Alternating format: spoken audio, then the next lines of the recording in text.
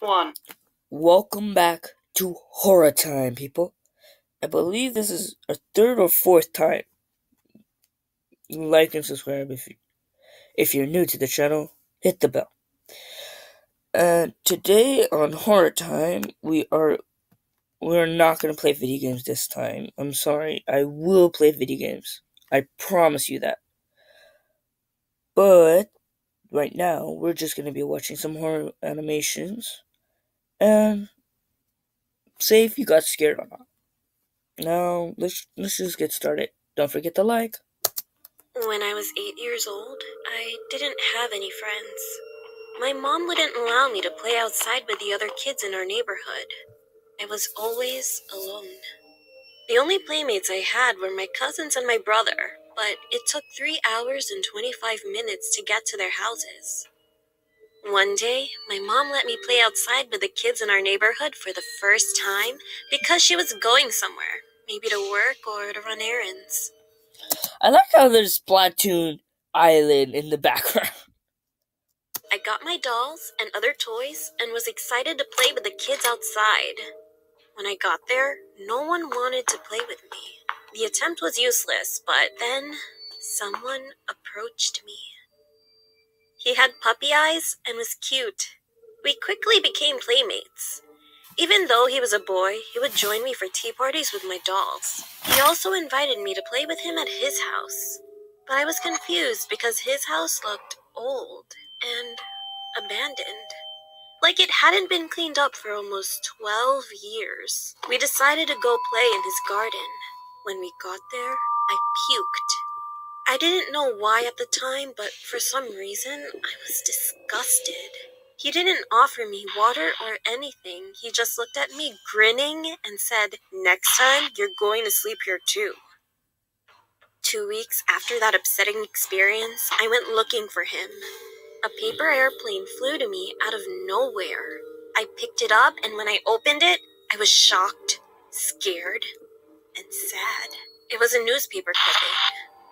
The boy that I played with went missing 9 years ago.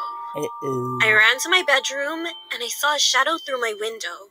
I looked at it closely, and it was the boy. He was smiling.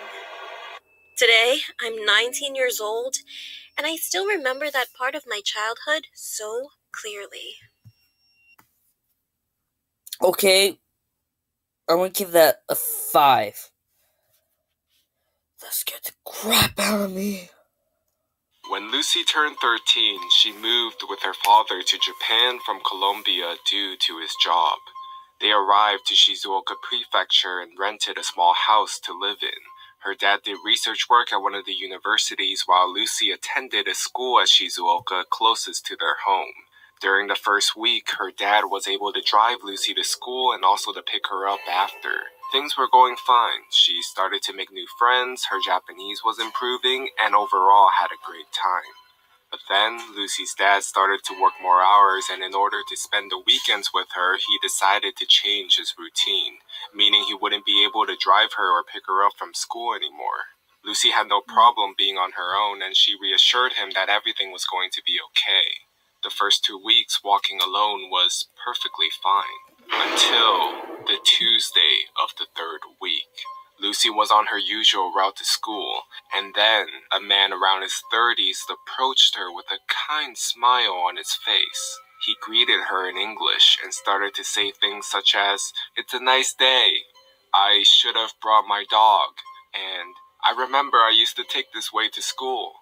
Lucy tried to be polite since it was common to have people from the area approaching her and her dad for small talk. And since Japanese people are so kind and polite, she did the same as well.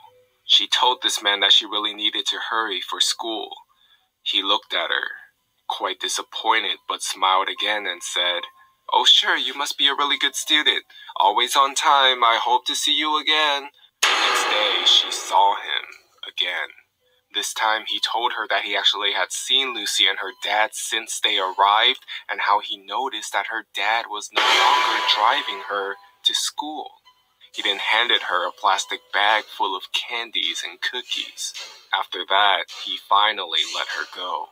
In the bag, there were also notes that said, Have a nice day at school. You are smart. You are pretty. The following day, Lucy decided to... Okay, to all the boys out there, at least be the same age as the freaking girl.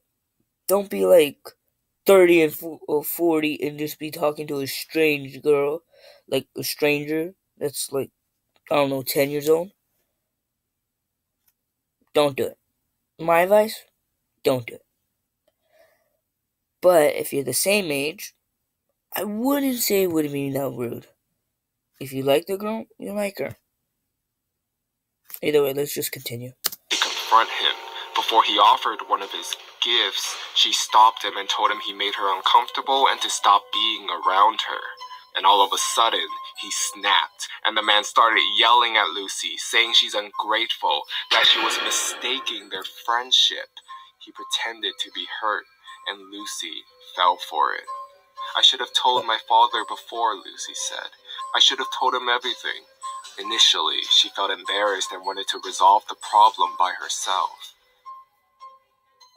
After the confrontment, the man no longer showed up on her way to school. One day, her class had a school trip to the Aokigahara forest. The trip was going well. They were walking near the area of the forest and the surroundings, and were divided by groups of 10 with one teacher at the head. It was going to be a long walk, so everyone was told to go to the restroom beforehand. Each of the students were wearing identification, and when they came back, Lucy suddenly realized that she lost hers, and thought to run back to the restroom to check and see if she dropped it just before her teacher would notice and scold her for losing it. After checking the restroom and not finding her ID, she decided to give up and get back to her group. But then, the guy appeared again. He greeted Lucy, and then asked, "What are you doing here?" Feeling shocked and freaked out to see him, Lucy told him that she was in a school trip and that she needed to hurry up and get back to find her group. But before she could get away from him, he said, "Don't you need your ID?" Lucy froze. She looked back at him, and he smiled, then said, "I found it on the ground. I recognized your pretty face, so I put it in my car. Let's go get it before you get in trouble." At this point, Lucy was terrified. He started to look more sinister, and she couldn't say anything. Seeing she wasn't responding, the man grabbed her arm and began to pull her. Lucy snapped and freed from his grip and started to run away. He followed behind, running fast while calling out, "Lucy-chan! Lucy-chan, what are you doing? Come back here!" She continued running. She didn't realize that she entered the forest and was now without direction. After running for who knows how long, she no longer heard the man's voice. Her whole body felt heavy, and Lucy couldn't catch her breath. She looked around and everything seemed the same. There was silence. She continued walking for a while until she came across a tending camp.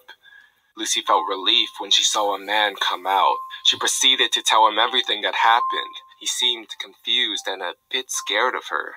But after seeing Lucy crying, he changed his expression to a more warming one.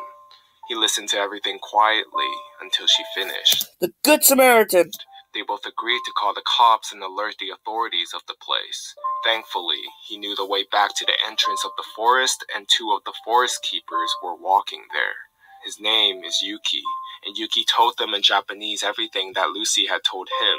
The forest keepers brought them to an information area where they called the police and told them to wait there. They also sent other forest keepers to look for the classmates and alert them about the guy. Meanwhile, Yuki tried to comfort Lucy, telling her what he was doing in the woods. He said that his younger brother passed away 5 years ago, and since then, he's been going to the forest on his brother's birthday to honor him.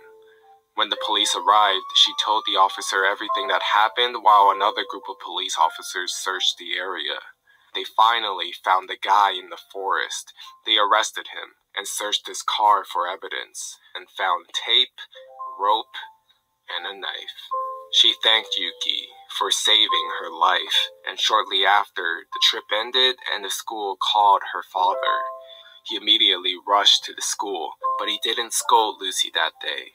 He just hugged her, and she cried on his shoulder.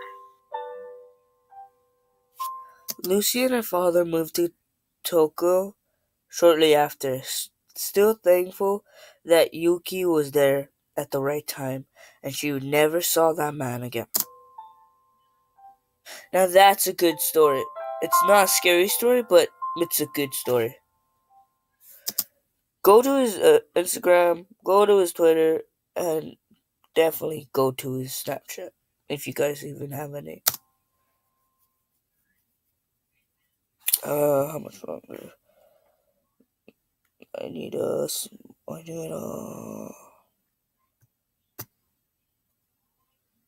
Welcome to the world of Pop Pop Hair Surprise, Yeah, where there's bro. hair everywhere, and all these really. Sorry about that. Fucking intro scared me. When I was 10 or 11, my cousin and aunt visited us. We had fun throughout the day, and my aunt and cousin decided to sleep at my other aunt's house before leaving early in the morning.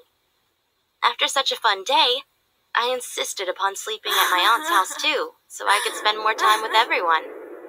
Later that night, we all fell asleep in the guest room, the only room that was available for us. I woke up suddenly at 5 a.m. I heard my mom and other aunt talking, so I was definitely awake. I saw that my cousin and aunt's things weren't there anymore, so I assumed they'd already left.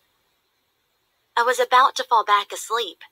I looked at my left and saw someone sleeping beside me. I was about to hug her, thinking it was my 21-year-old girl cousin. But then I saw her face. She wasn't my cousin at all. She was someone I didn't know. But she looked about the age of my cousin.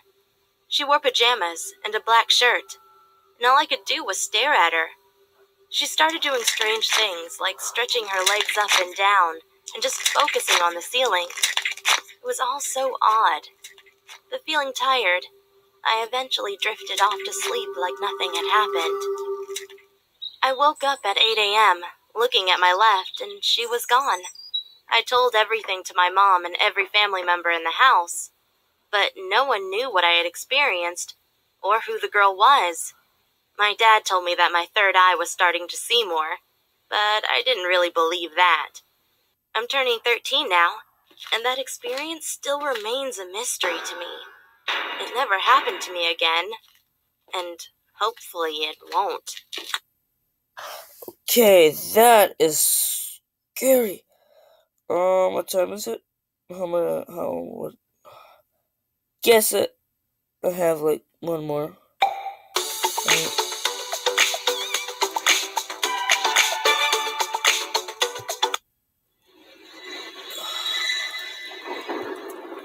I'm gonna keep that out. Ever since I can remember, we've always had one of those old vintage Parker Brother Ouija boards sitting in our closet collecting dust. When I was a kid, I always wondered what it was. From the box, it seemed like a horrible board game, until one day I found out what a Ouija board really is, and immediately dug it out of the closet. I insisted on my brother trying it out with me, and eventually got him to play along. We put our hands on the planchette, and I began asking the typical cliche questions like, "Is there anybody there?" and "Can you answer me?" Other than my brother jokingly moving the planchette around to imitate an answer from some kind of entity, there was no real response. After getting bored, we put the game back in the box. I did a little research that night to find out how to make Ouija boards work. Many people said online that the most ideal environment when using a Ouija board is in a dark room only lit by candles. So when my parents weren't home, I managed to gather like 6 or 7 candles and convinced my brother to try it one more time. I lit the candles and set them around the table in the dining room, with all the lights out. We tried one more time. I asked again if there was anybody there. The planchette began to move. I told my brother to stop moving it, but he swore he wasn't. I told him to move his hand away, and he did. It kept moving.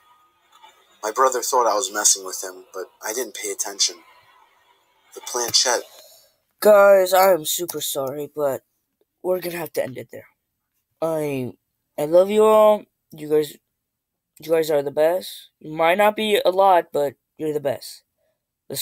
Like, subscribe. Don't forget to hit the bell. Bye bye.